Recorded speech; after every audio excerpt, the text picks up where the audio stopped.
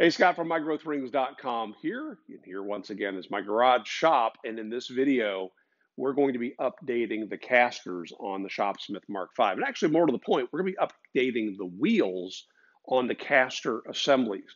Now, these casters date back, the design of them back to the mid-1950s when the Mark V was introduced. And they're really kind of cool. There are three positions, the first position being with the machine on the ground. You step on a pedal, that raises the machine up about 1/4 of an inch. You step on it a second time, it raises it up about 1/2 inch total. That seems to be high enough to get over extension cords and misalignment in your concrete floor. Now, actually, extension cords, you're probably going to have to lift the machine up and help it up and over, but it can be done. So that's typically where I use them, is at that second height. The problem with the casters has always been the wheels themselves. They're a hard plastic, and that plastic seems to get brittle when you're working in a cold environment. Now, a lot of us are working in our garages, which are typically not heated. In my actual shop, not only am I only heating with a wood stove, but it's a poured concrete floor that's really, really rough. It's very old, and the building used to be a factory. So that creates all kinds of problems. So I've replaced my casters or the wheels a couple times. Now, there are three possible solutions, by the way. I work with Germans. The first one is I can just put new versions of the original casters on. They're not terribly expensive, but why would I set myself up for future repair problems? The second kind of economy upgrade is a set of casters that can be purchased on Amazon. They're very, very reasonable, and they feature a polyurethane tire molded onto that wheel, and that makes them a bit softer and smoother on most surfaces. The third upgrade is what Shopsmith is offering. Now, last week, when I had the headstock off this machine, I thought, you know what, I'm going to go ahead and just get this done. I didn't have the Shopsmith casters on hand, but I did have the economy upgrade from Amazon. So while I had the headstock off of the machine, I went ahead and flipped it over, and I replaced the casters with the economy upgrade. So here's a little bit of that footage. Okay, so now, even though I have those casters on here, and I'm really pleased with them, we're going to go ahead and install this upgrade kit. It took a month to get this, and what's different about these is they're a larger diameter than was originally designed to go onto the caster assembly. So that means for these to work, we have to raise that assembly up on the leg.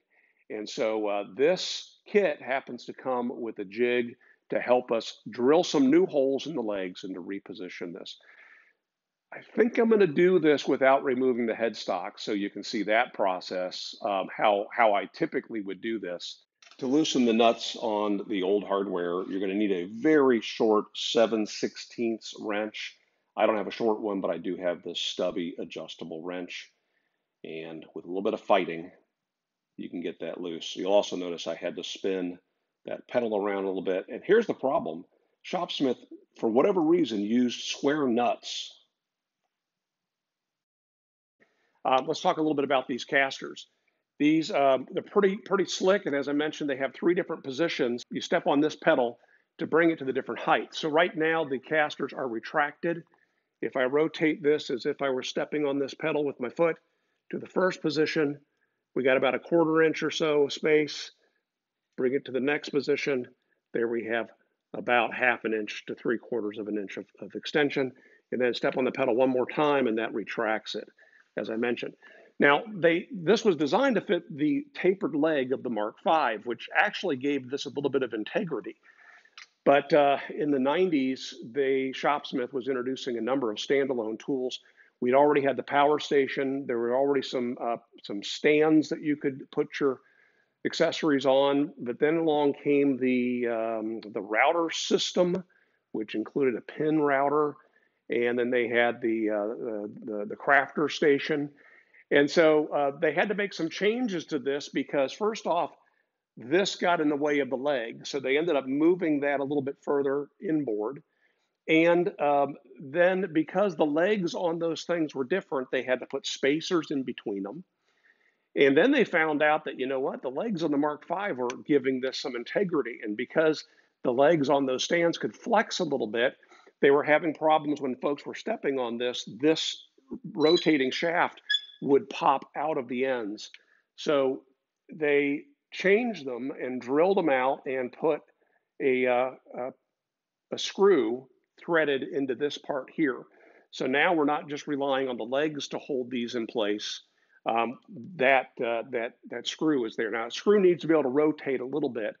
And because of that, you get in situations like this where that screw can begin to back out.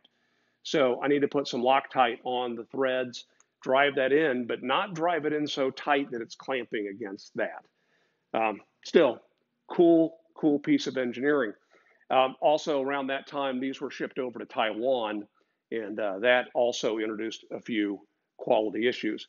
One more thing to show you here is as you're stepping on that pedal and rotating these cams through their various adjustments, there is a set screw that is holding that cam onto that rotating shaft, and there is a flat spot that set screw tightens against. You may occasionally find that it doesn't lift properly. It may be because one or the other of those has gotten loose and is no longer in proper alignment. You can put a little bit of lubrication on this, either paste wax, or you can use that Teflon spray I recommended, but don't put grease on it because that's just going to attract dust. The premium caster set does come with some full-size templates that can be used for marking the location of the new holes that you're going to have to drill. You can tape this template in place. There's also a drill jig available that indexes into one of the pre-existing holes. The problem is the pin on that jig didn't fit any of my pre-existing holes. Now, I could have enlarged that hole by running a drill bit into it, but I thought, this is nuts, I should be able to do this. So you'll see what I wound up doing is it does have one hole that's designed to bolt in place through one of the original holes in the legs. And instead of having the pin pass through that other hole, I have the pin pointing away from the hole. And then from the back side, just align that up centered with the hole and clamp it in place. That worked just fine, but it does seem like there would have been a little more precision built into this kit. The next thing I did was I added a little dab of oil to the tip of the drill bit, which came with it. It is not a high quality drill bit by any means, and I would have been better off to just start with one of my other drill bits that I already have. Now, what you can't see from this angle is I'm standing on the lip of the table. So here from the other end, you can see I'm holding that down because there's a fair amount of pressure that's required to drill through that leg. Because we're going higher up on this leg, where it's actually a little bit tighter, you're going to need to bring the caster in and slide it down with that portion right there running inside of the groove on that side as you line up on the other side. And then using the newest hole,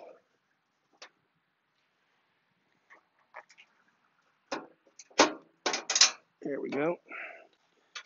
And we're having to force the legs apart just a little bit to get that to slide into place. Thank goodness we now have hex nuts here, and those easily lock in place. And the first leg, the first wheel, you can see I'm just pressing in and decided to go ahead and follow all the instructions. First thing they tell you to do is maybe pinch that loose ring in tight against the stem, and then to apply a little bit of oil. That worked better. By the time I got around to the fourth wheel, I was applying the oil to the mouth of the hole and pressed in quite easily. From here, I'm going to stand it upright, and you'll notice again the headstock is on the machine in this one, so you gently lower it down. This is always easier with two. And then I'm grabbing both ends of the headstock, the quill end and the drive hub end, to lift it into place.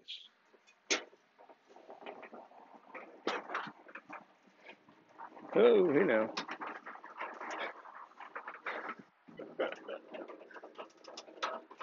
So just a few more thoughts on the Shopsmith premium casters, and then I'll give you my conclusion. One thing I noticed is when I step on the pedal to raise it to the first position, I'm not getting all the way off the ground with all 4 feet, if you will.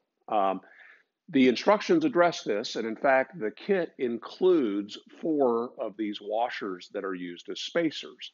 And they tell you you need to check it. Now, here's the thing. What you don't want to do is use these spacers if you don't need them, because when the machine should be sitting down on the ground, it may actually be up on the caster slightly. So you install them, you flip the machine up onto its feet, and you check it. Well, it turns out mine sits on all 4 feet, and then when I step on the pedal for what should be the very first height, I'm not getting off the ground fully. And so that means I have to use these. So that weighs in on my opinion, obviously. So let's just go ahead and get to the conclusion. It moves so smoothly. I mean, it's super, super slick. However, when I roll into my shop, I go over 2 extension cords. I still had to lift it up and over the extension cords. And if I had had my jointer on the machine, it would have been that much harder to do. So I really didn't gain a whole lot by moving to those 3-inch casters. And I wasn't sure exactly which way I leaned until I thought, you know, if I were to upgrade all of my Shopsmith machines at my shop, do I really want to spend 65 bucks a machine, or do I want to spend closer to 25 bucks per machine? Do I really want to have to flip the machine upside down and then upright and then upside down again, possibly for putting spacers on and then upright? Or do I just want to flip it one time and toss these replacement wheels on? That's what I'm going to do. So for about 25 bucks from Amazon with the Amazon Prime, you can get these 2-inch polyurethane wheels. They do have ball bearings, and they're designed to support the weight that we have here. And without reservations, I would recommend that. The Shopsmith casters are fine and super smooth. If you have a very uneven floor in your shop, maybe you would benefit from them. But just understand that you're going to be doing cartwheels with that machine. It might be a great time to do that when you need to remove the headstock, because with the headstock off, that process of turning it over is much, much, much easier. So there you go. Highly endorse the economy upgrade. Let me know what you think. I'll be doing a midweek follow-up to this video, what we call Stumped Q&A. So I look forward to your questions, comments, and cheap shots in the comment section below, and we'll see you then. Make it a great week.